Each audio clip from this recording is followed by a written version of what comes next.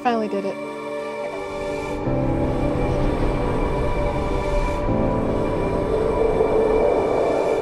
I got the 7-14 f2.8 Pro lens, Olympus Pro lens, and I wanted to test it out for photography and videography.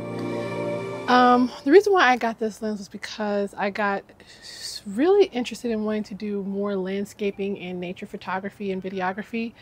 One of the reasons why is because I've always kind of had that interest. I just never really acted on it. But I finally was able to snag this from Adorama. This was actually pre-owned, and it was in good condition, excellent condition.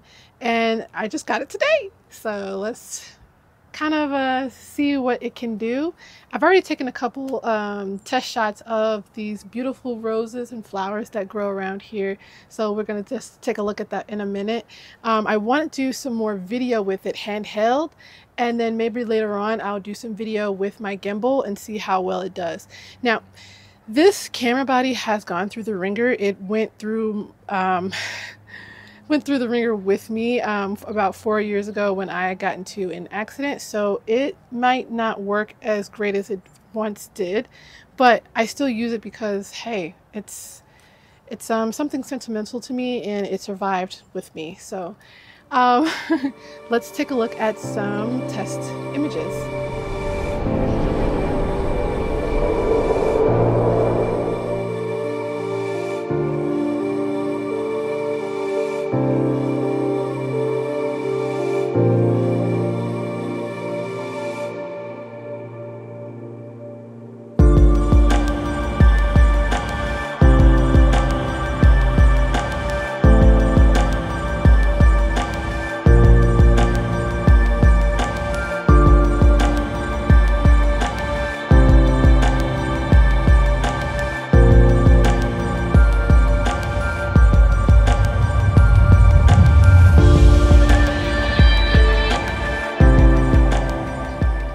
So what do you think?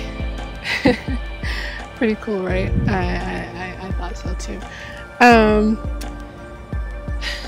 I really don't know how to really describe how I particularly like this lens when shooting in the time of day of blue hour, but I would have to say that I really did enjoy it, especially capturing the wildflowers with the sky as the backdrop. No!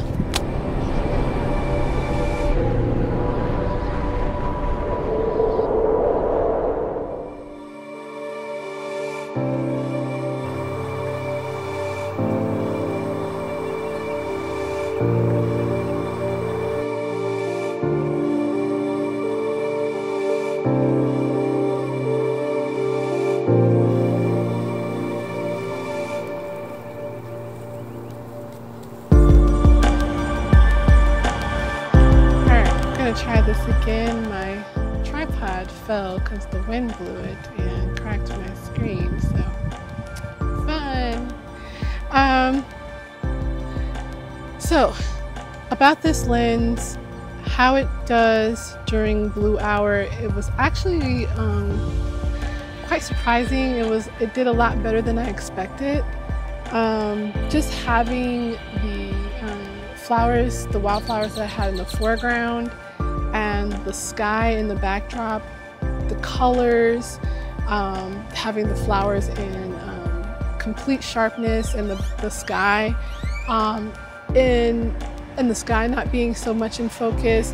And then there was a shot where there was a sky in focus and the flowers were in focus. I really enjoyed this. Just looking at it on my laptop and seeing the sharpness of the image was really great for that time of day and for the settings that I did use for that particular video.